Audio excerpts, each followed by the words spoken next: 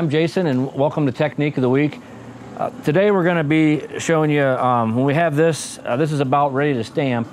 So we don't want the pattern that we're going to be doing on the main field part to get on the border. The first thing we're going to do, when protecting the border, we're going to take this really thin mil plastic. It's, I think, like 1 mil or 0.75 or something mil plastic. Really, it can be anything that's pretty thin like that.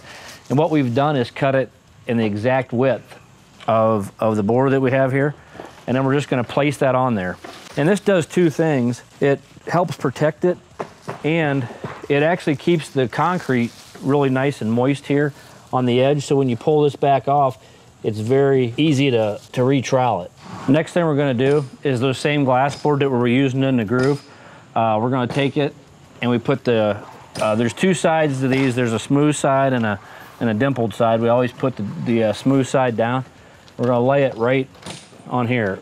And what this, if we were just to stamp on this plastic, it's still going to make those marks in it from the mats. So what this does is it's rigid enough that when the stamps for the field color go over top onto this, it's not going to leave that line in it. What we're going to do is just lay these the whole way along there. Now after we stamp them, we can just keep moving them down the row. Now when I throw my powdered release, I know that plastic's underneath there. I'm not getting it on the border. When you trowel powdered release, it doesn't, it makes streaks. It's real nasty once your trowel hits it, and you'll always see that, because that'll be a darker area then if you hit the powdered release.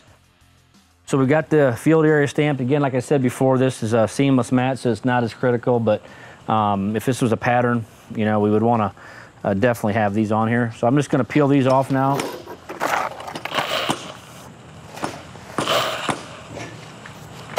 First couple. Now I can peel the first piece of plastic off.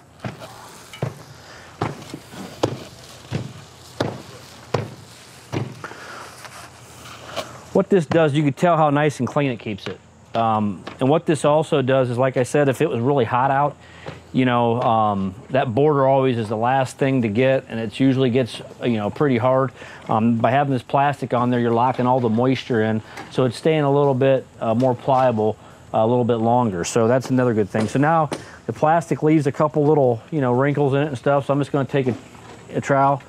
It's about the same size as the border. I'm just going to hit it one time, you know, slick it down one time with this. It's the little things like this that make a big difference in a job and how it looks. It's just little tips and tricks like this that, I mean, you can tell how nice and smooth that's going to be. You know, when we go to stamp this, we're going to leave a nice crisp impression. So that's it for Technique of the Week this week. Again, you know, really appreciate you guys watching. Check out the Facebook page. Make sure you like that, Technique of the Week, and also, you know, make sure you sign up. So have a great weekend, and we'll see you next time.